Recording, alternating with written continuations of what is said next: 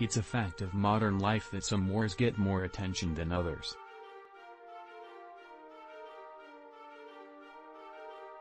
And Russia's invasion of Ukraine has captured the public's attention in the West in a way that other recent wars, like those in Yemen or Ethiopia, simply haven't.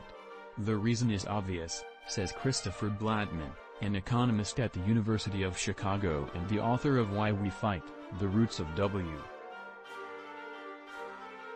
This is more than a regional conflict. It's a potential global conflagration. Superpowers are taking sides. There are fears that it could lead to nuclear escalation. But what about other wars going on right now? In the Tigray region of Ethiopia, for example, a conflict that started in 2020 has led to thousands of casualties and displaced an estimated 2 million people. That crisis has largely been ignored by the world, says Magdalena Braha, a writer in London of Tigrayan heritage. She has many family members in that region of Ethiopia. Braha does not object to the massive and ongoing media blitz in Ukraine. My first reaction was, fantastic, she says. Human suffering of that nature should be covered hugely and on a global scale.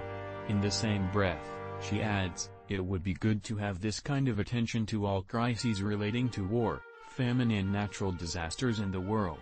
Some observers point to other reasons for the Western world's eye.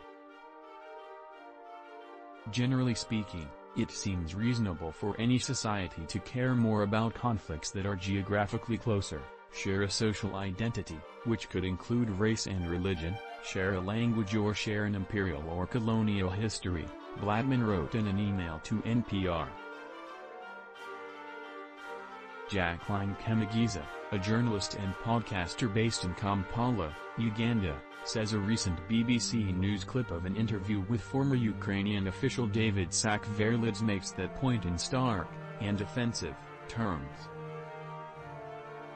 He described those affected by the Ukraine war as European people with blue eyes and blonde hair being killed, children being killed every day. His statement was widely condemned by journalists and activists as racist. Kemigiza, who posted a viral Twitter thread criticizing how Western media organizations have covered Ukraine, is one of the critics. She finds Saakashvili's sentiment highly problematic. His comment, she says, signals to the audience that this was the human being worth protecting, not the lives of people of color lower in the hierarchy created by the world's white supremacist, capitalistic system. If we are to give sympathy, let's give it to everyone who is a victim of war.